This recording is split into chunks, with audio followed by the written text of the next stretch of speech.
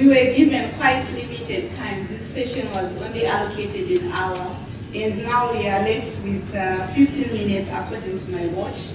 So we will now open the floor to questions, experiences that we may want to share on how we can encourage each other to achieve or to explore our different businesses that we want to, or to excel in the areas that we are in. So we are now opening the floor to questions and comments.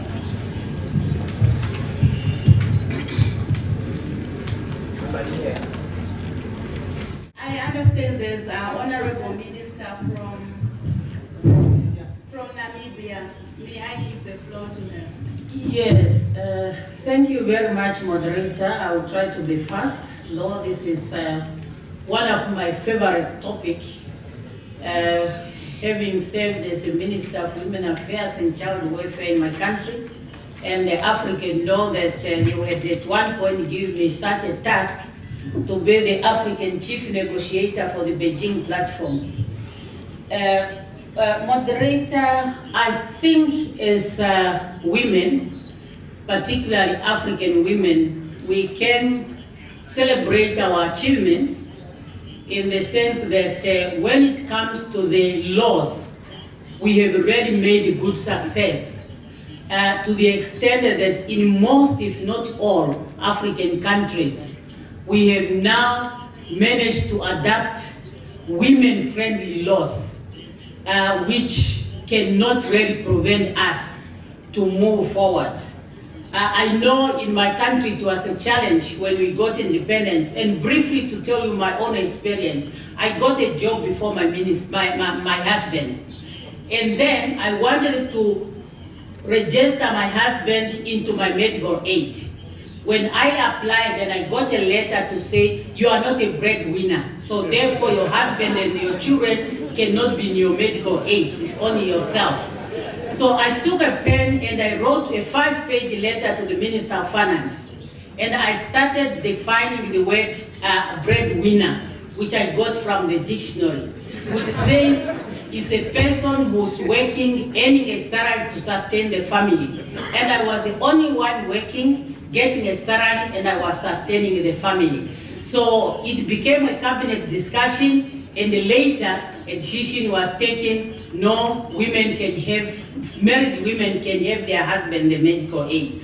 And this is what it went to the extent that the laws are now friendly. What is remaining now is really the mind change. That is the biggest problem. The story our governor has started with, of one being kept busy because of looking after the children. If the managers, they know that and appreciate it, they cannot just disqualify a woman from being promoted because she came with a paper which is not clean because the child is cramped on that paper. But because they don't have that understanding, that's why they behave like that. The same applies to ourselves as women. It's true, it's a myth, but sometimes you can see it being put in brackets. It's also because we are not changing our mind so that we can be focused. So I'm really seeing that there's a good progress that women are getting there. In the terms of the tourism industry, the whole issue is ownership. If you are not a board member, you know, in the private sector, it's not like in the public sector, whereby board members of state-owned enterprises, they are appointed by the government. But in the private sector, you must have a certain shares, and then you are a board member. So if you are not getting shares, you will not become a board member, and you will not be in the management. So we have to find a way of getting there. And then now for us being in the small business, it's us to make them grow. You see, it's a question of bread and butter. And it's a question of power. Power cannot be given out easily. We men who are holding that power, they cannot just give it. So you have to fight for it in a very positive way. So that is really, we need to be focused, we need to be determined, and an example given there is really the right way. Finally, I appreciate the moderator's opening remarks, we should not put ourselves in the circle of consent. We should put ourselves in the circle of influence, and we can really make it. Let us talk less and do more, and definitely will make a difference in our own lives. My question now is for our colleagues from Europe, from America. Now, we are talking about the African statistics. What is the statistics of women in the tourism industry in America? Because we in Africa, we are suffering twice. You are a woman, you have been one time colonized. And even men are fighting with whites, because in Namibia, for example, tourism is known to be a white-dominated industry. And we are still in the process for blacks, both men and women, to get in. But you have passed that 100 years of your independence. Where are the women in this industry in America? Are they better than us in Africa? Or we are in the same position, or you are worse, and then we can learn our strategies. This is a question posed to you, Adele. The minister, the honorable minister, would like to know where are the women in America in as far as tourism is concerned, their percentage, their participation in tourism. Are they at par with men? What are the ratios like? That's really what the minister wants to know. Thank you for the question. In my experience, I've had two businesses. I did not seek funding, but in both cases, I was a single woman, divorced and single, and I did not experience a prejudice against me as a woman business owner. I started with nothing as far as funding, but I built it up, both businesses. One was a hotel reservation service I had for 10 years in a community, and another is now my marketing and sales business. So in both cases, I didn't have any capital investment to start. I didn't seek it because as a service industry, it is hard to get financial support. But starting with nothing and building on hard work and effort, as all women do, I built it up and it's successful. So I didn't encounter the anti-woman experience. Honestly, in business in America, the women are very much leaders. In the hospitality industry particularly, they rise to the top. Some of the very top travel agencies are owned by women in America. The Valerie Wilson Travel just celebrated her 50 years of being, or 35 years, sorry. She'll have it in my head for that remark. She, 35 years as a woman, a business entrepreneur who started her own travel agency and expanded to be one of the top revenue producing agencies in the world. And many, many women have success stories as travel agents and as owners of travel agency. So, and in the household, I can't really say that I've been successful. I'm unfortunately divorced twice. But it's not because of a male-dominant attitude or the opportunity that we have to take a second place. So I think the opportunities are much better in America for women. We're considered leaders, and our opinions are respected very much in the hospitality industry. I hope that answers your question.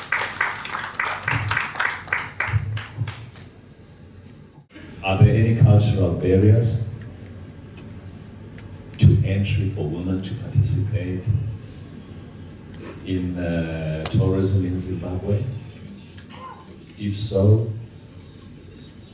are there any programs in place to advance women participation in tourism? That is question number one. Number two, how can we help you help yourself? Let me do it again. Thank you.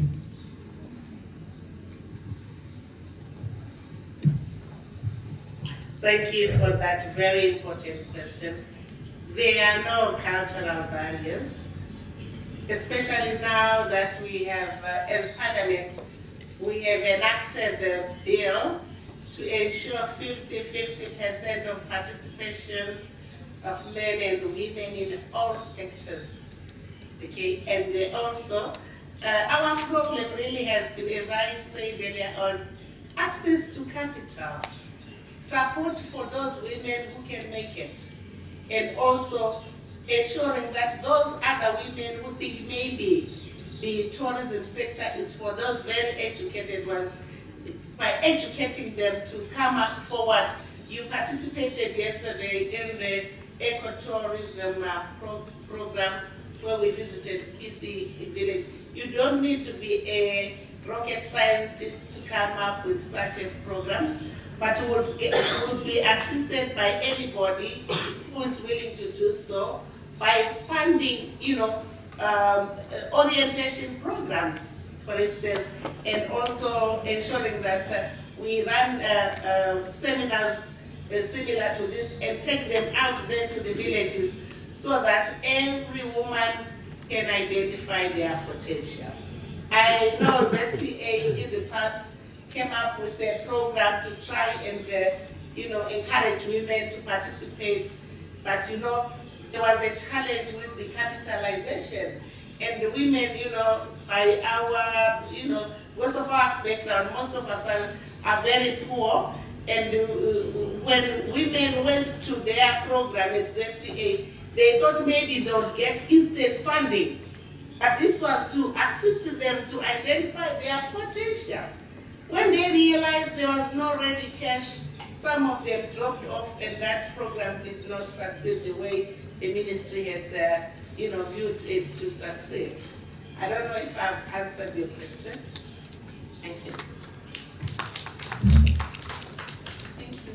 I'm being advised that we are left with 5 minutes, so probably we will take 2 or 3 more questions.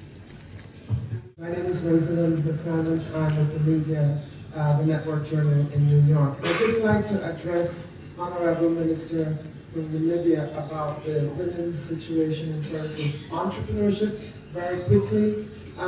There is an organization called the National Association of Women-Owned Businesses, and in their numbers, women still earn 77% of every dollar that a man earns. And in terms of access to finance, it is still more difficult for women. Many women, and then there's the disparity between white women and women of color. With women of color, they tend to use credit cards. They have a harder time accessing capital through the banks. And so many of them use family, friends, credit cards are a very popular way of starting businesses, and also personal savings. And then the rate of failure as those businesses take off, the rate of failure seems harder greater among women of color in the United States. And there's one more thing, the fastest growing women are starting businesses in America at a faster rate than men overall. And within that, women of color are starting businesses even faster than the general rate for women.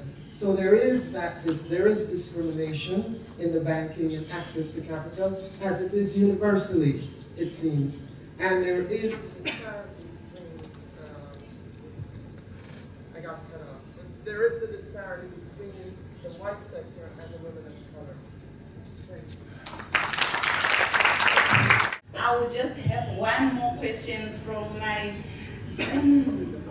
board member, and maybe that lady, sorry MC, she has been with the hand up, and my board member as well. So 2 brief questions and 2 brief answers.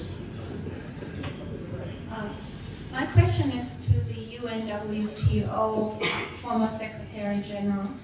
You've mentioned about the funding that will be available or made available for vocational training. Could you please shed more light onto the availability of funding, perhaps the time frame of when the funding might be available? Will it be available for Zimbabwe as well? And will it be published on the net, and we can perhaps identify where the funding or when the funding will be announced? Thank you. I wish I had better news because the funding will be limited. We have applied to the European Union, who does occasionally provide us with funds for the promotion of tourism, and we believe we have a very strong case in encouraging women to not only participate in the tourism industry, but also to empower them to rise to higher levels. So the money will only be sufficient if it is agreed on, which we are positive, to have two countries in Latin America and 2 countries in Africa.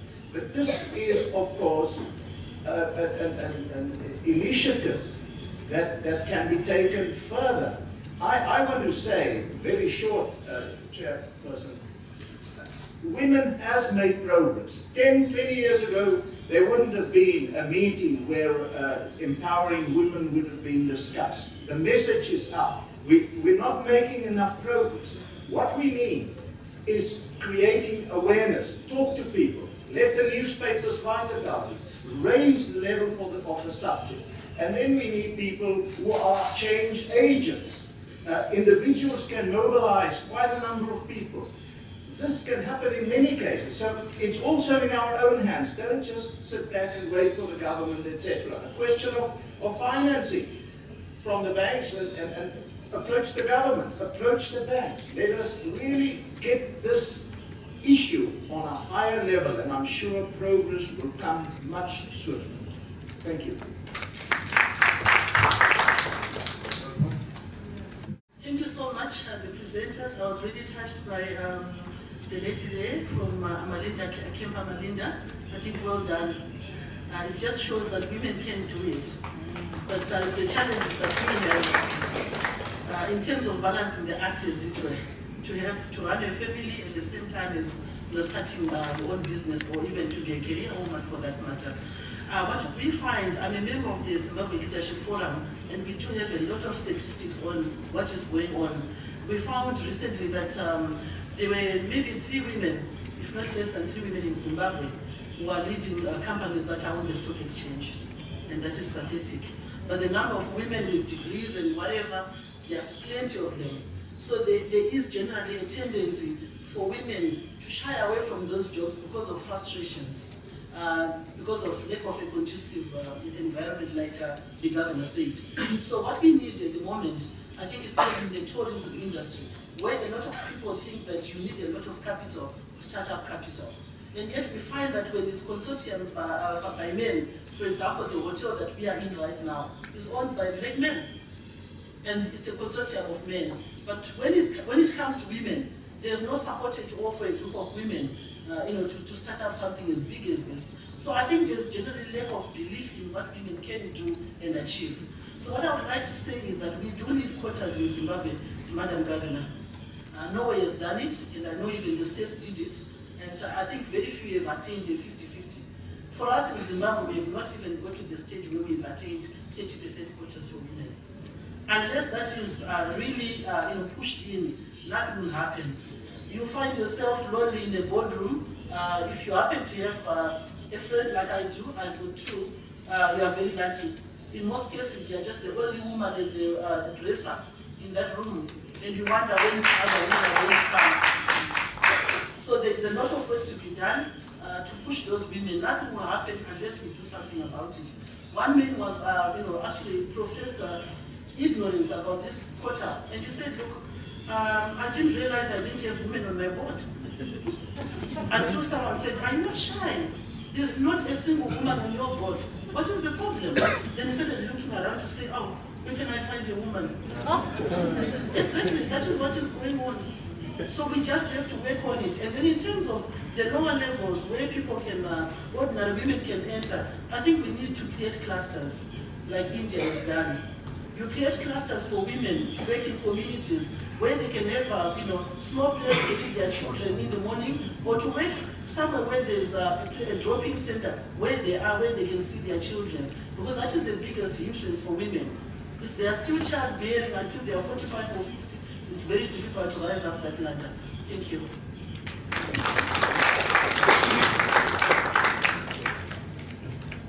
Thank you. I recognize the time is very short and we're a little bit off time, but there's been several of our delegates that have come to me to ask this question, and I've been actually conflicted on how to answer it. This had to do with our visit yesterday to the wonderful community village and the wonderful experience we had yesterday. And I think I'm asking this question from a tourism industry perspective. I'm asking this so that way we as an industry, as the international delegates coming in, the travel agents, the tour operators, can help our customers respect local culture, can help to bridge the divide, can help become more peaceful visitors, but also while maintaining traditional and respecting traditional and local tradition. Yesterday, when we had the wonderful experience of visiting the traditional and having a traditional meal, many of the international delegates came up to me, in particular the men, expressing concern because they felt uncomfortable sitting on chairs while the women were, in fact, sitting on the floor eating. My response was that, this is how it is done here, and this is an experience, and this is the tradition, and we as a tourism industry must respect the tradition.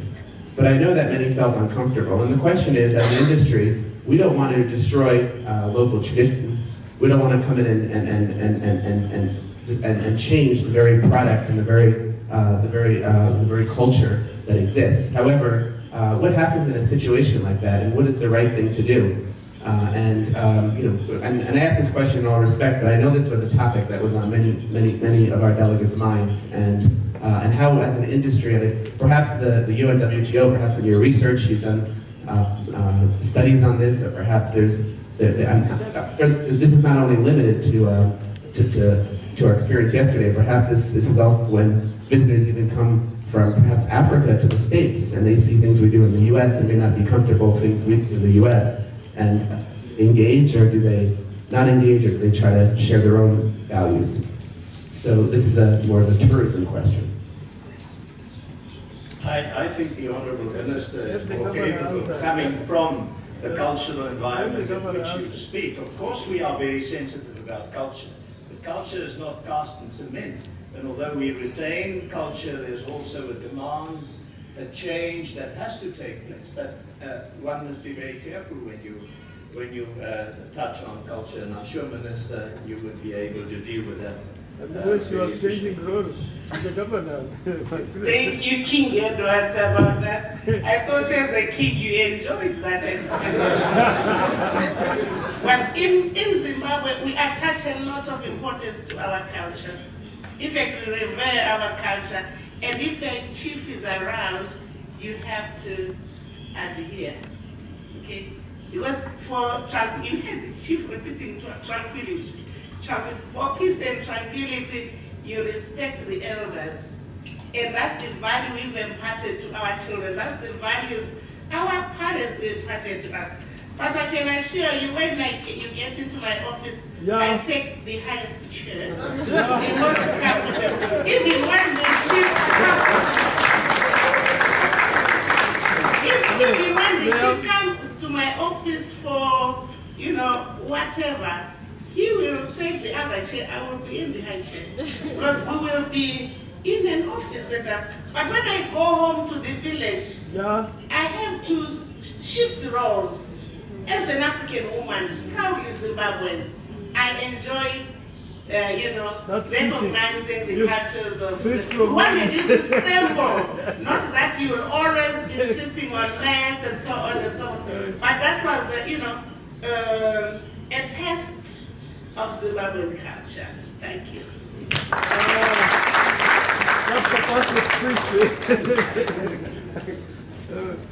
That's amazing. But that's our culture. To every meeting, a man will carry a small stool with him, and the woman will carry her mat. Or that cloth. Remember when we got to the Boma the night for the African experience, everybody got a cloth. And the purpose of that cloth is that when you get to that situation, even if you are wearing a three-piece suit, you just, tie the clothes over your suit and respect your chief. You don't have to do it for 4 hours like yesterday, but you can do it as a courtesy and then stand up and proceed with your business. Thank you. Thank you very much. We wanted to take more questions and more comments. Unfortunately, we have just been told we can't proceed anymore. So maybe I would advise that after this session, we can continue networking outside the session. And for the Zimbabwean, we are going to create a Facebook